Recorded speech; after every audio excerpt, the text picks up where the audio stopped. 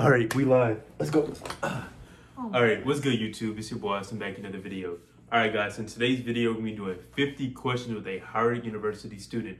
So today, I'm here with Autumn Edwards. So yes. Can you give me your Howard intro real quick? Yes, I'm Autumn Edwards. I'm a sophomore computer engineering major, mathematics minor from Baton Rouge, Louisiana, the best city in Louisiana. Hold on. All right, so I'm from Lake Charles, Louisiana, the best city in Louisiana. We have this beef, but anyways, we're gonna move past that. You feel me? So, what made you want to choose computer? Like, out of all the majors, what made you want to choose computer engineering? Okay, so I like math a lot, and computer engineering is basically just math applied to computers. So I was choosing between computer science and computer engineering, and computer science is a lot more coding and not my alley. Computer engineering is, building it, making stuff. So. Nah, real nerd talk, you feel me? Yes. Real nerd talk. But anyways, so you're at Howard, right? So what made you choose like an HBCU, and then what made you, I guess, choose Howard, like out of all the schools, you feel me? Okay, so I knew that I wanted to go to an HBCU. I grew up around Southern University in Baton Rouge, so I was like, the HBCU feel, that's good, that's nice. I really like the culture, the people, all the different people that I get to meet around Southern, but I didn't want to be right next to home. So I was like, okay, I want that same feel, but let's go far away. So Howard is the best one. You gotta go to the best, you know? And it has that same feel, that same family vibe. So that's why I chose an HBCU and then Howard specifically. Nah, I got you. I respect that. So I had a similar reason. So with me being from Lake Charles, it's like majority white, especially my high school, it was majority white. And I really wanted to kind of like get away from that and just kind of go to a place where I felt like I could be completely myself and be comfortable with who I was. Be like a smart black kid who just enjoyed school and just enjoyed having fun. And that's really what I've gotten so far from my Howard experience. So how would you rate your Howard experience? You feel me? So far? Yeah. It's been really good. Okay, on like a scale of like... Tell us why it's been good, Autumn. 10. Why is it? Okay, it's been good because I feel like I'm really involved in campus. Campus life. We live on campus, so that's good. We don't have to walk far to go to the stuff. Campus parties. Yeah. Okay. Nice. The people. Right. And then my Karsh friends. Right. Okay. So nice. Nah, for sure. So what are you involved in on campus? On campus, I'm in Karsh STEM Scholars. I'm in Louisiana Club with Austin. We're both on eBoard. I'm a student ambassador, which is really cool. I am in the Howard NSBE, so it's the National Society of Black Engineers on campus. And we do tutoring with NSBE Junior with the Howard Middle School. So I get to tutor them for different math competitions. Right. Get them prepared to crush in the math competitions. Okay. Yeah, so that's what I'm involved in so far on campus. Nah, I got you. So you said you're a student ambassador. So what does that entail? So as a student ambassador, like today, I just came back from a meeting with the Howard University, the vice president of external affairs. So I got to meet with him. We had lunch and we're just talking about school. So opportunities like that you get as an ambassador. They want to meet with students. They want to meet with people who are involved on campus. Some daily activities that we do for student ambassadors include going and doing campus tours.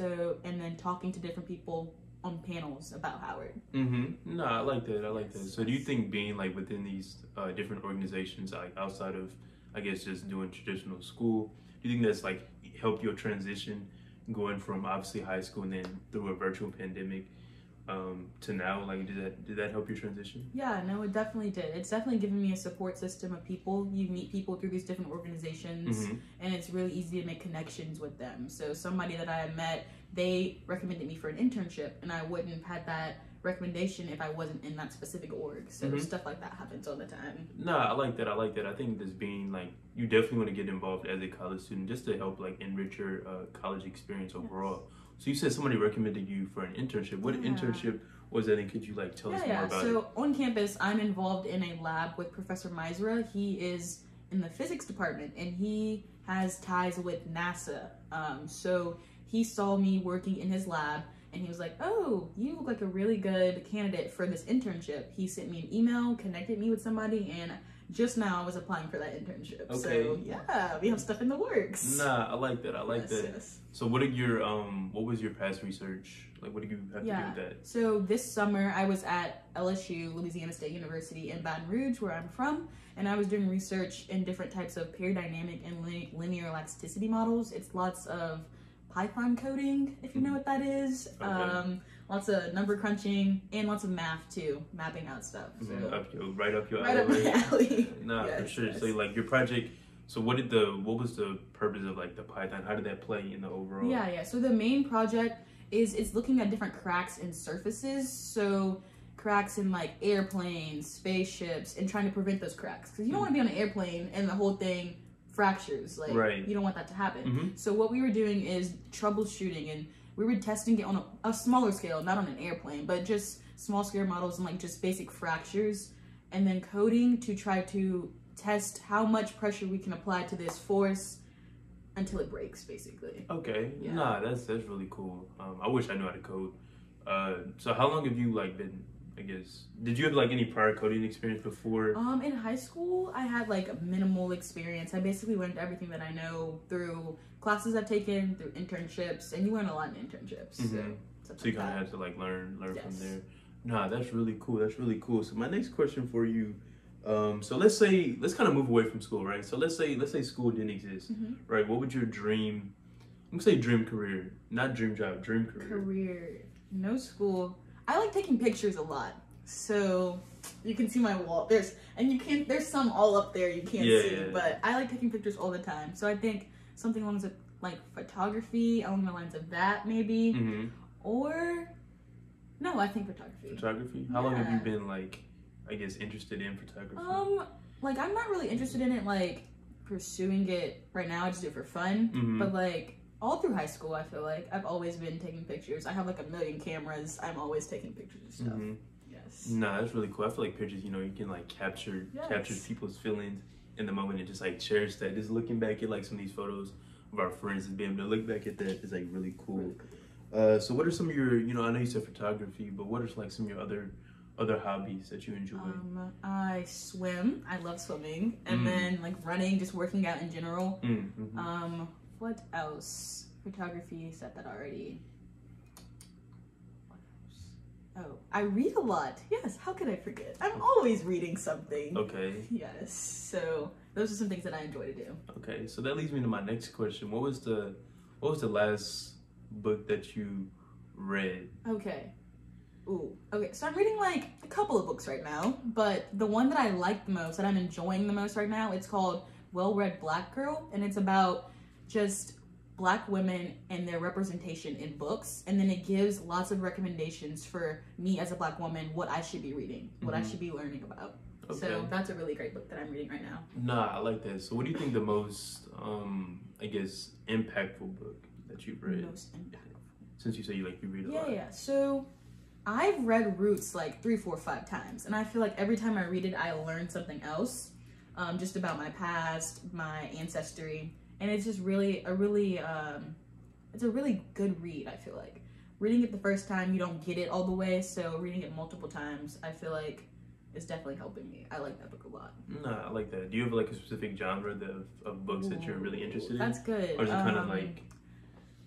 In high school, I really liked like rom-com books, stuff like that. Mm-hmm. Now I'm branching out since I go to Howard. I'm reading a lot of Howard alum books, like books that were written by Howard alum. Mm-hmm. So that's getting me all over the place. Like Toni Morrison, she writes all type of different works, so stuff like that. And then books written by other people that graduated from Howard as well. Okay, nah, I like that. A book that I'm currently reading, which was given to me by Autumn, is called Just Mercy. I've said this in like my other videos, but I think one of the most impactful books that I've read, I think it was called Ego is the Enemy. It was basically talking about just learning to channel your inner ego and really, because at times your ego can take over, right? There'll be times where you feel like, all right, I'm just gonna say ego is the enemy. I don't want to like elaborate too much on it, but that was probably one of the most impactful books that I've read. It's called Ego is the Enemy. So my next question for you, what is your favorite season? I know your first name is Autumn, so No, it's not autumn. People always try to ask me that. No, it's not. It's summer actually, and I like summer a lot because I love swimming. Best time to swim, water parks, beaches, and I'm from Louisiana. Like the Louisiana heat. Right. Now I feel you. Now I used to be on summer, But now I'm like, I like spring a little bit more, to be real with you. Okay. Nah, spring is like the nice little transition from a little cold to a little bit warmer, but not Louisiana spring. It's too rainy. It's too much Yes. rain, but I feel like when I visited Charlotte, North Carolina, their spring was just, it was perfect. Yeah, But summer, you know, the mix between like the middle is like spring and summer, that combo, that's perfect for me. That's good. Is that when you have your best fits, or is it typically winter? My fall and best winter? fits are like, I like summer. Summer fits are nice. Nah, like bro. dresses. Sundress, Yeah. sundress season. Yes, Yes. sir. Yes, sir. What is your favorite animal? Oh. I like koalas. They're really cute. And pandas. Pandas. Yes. I've like not to have. I don't really like pets that much, so I don't have any pet animals, but like to look at. I got you. Nah, my favorite is a dolphin.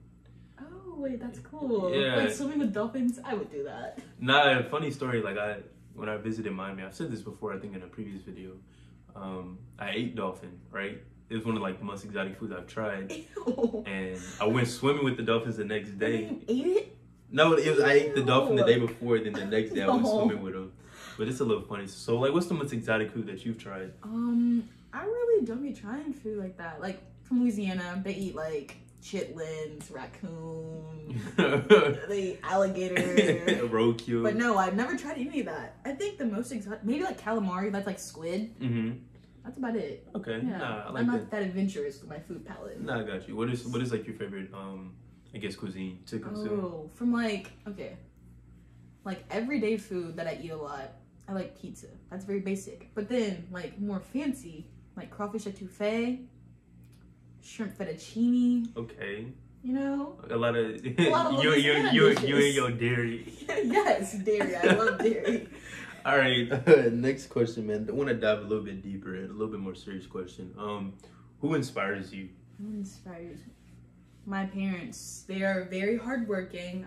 My dad owns a business and he's always on his stuff. He's on top of everything. And then my mom is just the epitome of like a working black woman.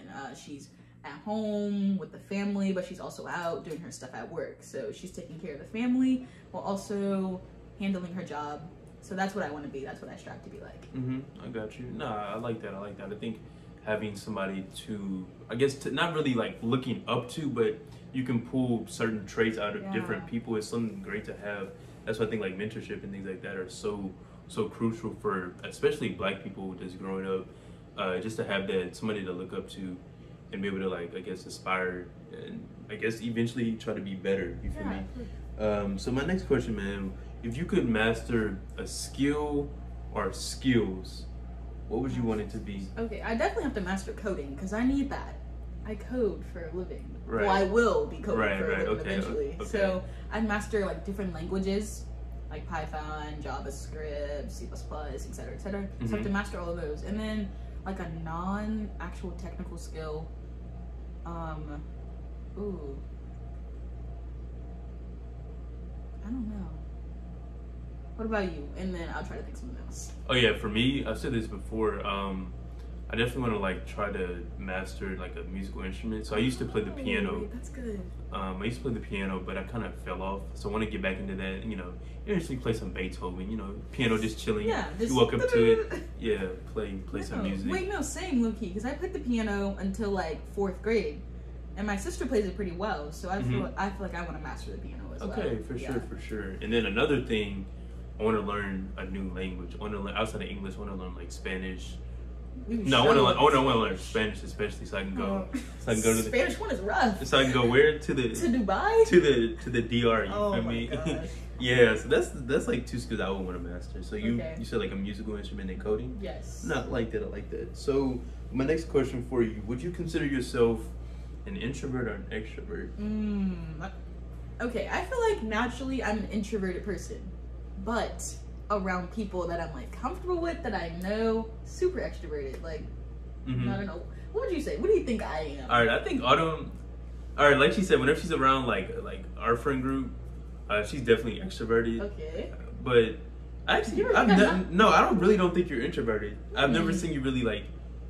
It sounds bad, but be quiet. Yeah, I be talking. Right, you be talking. You feel me? So I think you're more of an extrovert. Okay. I think for myself, I think what do you think? Okay, I know. I low-key think you're more introverted than I am, for Yeah, sure. yeah. But you're not really an introvert either, though. Right. I think I'm like her. It depends on who I'm around. Because if I don't really know you, Yeah. I'm gonna be a little bit more quiet. And then once I get more comfortable around you, then obviously the extroverted side of me comes out. So my next question for you before we like close it out with the final question, if you could give this chapter of your life a title, what would it be? Okay, I feel like right now we're doing a lot of growth, a lot of growing. So growing would have to be in the title. Growing, maybe let something like Water the flower. growing and glowing. Growing and glowing. Yes, the GG. I feel like that sounds cliche, but all right, go with it. You know? All right, something catchy. Right. Because right now we're experiencing a lot of growth in our life right now. Mm-hmm. Transitioning from high school, being in the pandemic, and now we're officially on our own. Like this is the first time, like we're for real. There are no parents, no nothing. Right. But also, we're also glowing in this time. Like we're experiencing, like truly who we are. I feel like this is the first time that I'm really experiencing who I am outside of being at home, outside of autumn at home in Louisiana. This is the first time that I'm actually experiencing myself. So that's the glow that I feel like we all have right now. No, I like that answer. I really do. So you said so this is our first time on campus, right? And we went through a pandemic. So what do you think? What do you feel like you learned? I guess about yourself through that pandemic. Oh, in the pandemic, I think I learned that I strive, or like I do really well around others, if that makes sense. Like when I'm isolated, I feel like I'm not as motivated. Maybe something like that. Okay, nah, for sure. I had something like similar. So I think the biggest thing I learned about myself was self-awareness. So being in tune like with my emotions and how I felt on a daily basis. Because I'm not gonna lie, it was definitely like challenging on my mental, because every time my friends weren't home, my parents were at work, and I was just at home with my own thoughts. And I tend to be like an overthinker, just overanalyzing stuff. So just being in tune with that, just knowing how I felt, just moving past that. Then obviously, like another thing I learned was just really being appreciative of the small things. And yeah, that's the biggest thing I learned throughout the pandemic. So I'm gonna close it out with this question, man. So what do you want your legacy to be? My legacy. Yeah. Oh, that's deep. Dang. I guess I want to be known for like mentoring and helping others. Always being down to help one another, to lend a hand when necessary. So, a helpful. How do I wrap that up? Just being helpful. Period. Yeah. Like period. Period. Being helpful. All right, cool. No, I like that. So once again, guys, this was the 50 questions with a Howard University student. I want to thank Autumn Edwards for doing this video with me. I want to thank y'all for tuning in. So this was the video for today, guys. Hope y'all enjoyed it. Peace. Appreciate you, Autumn Edwards. That was so cool.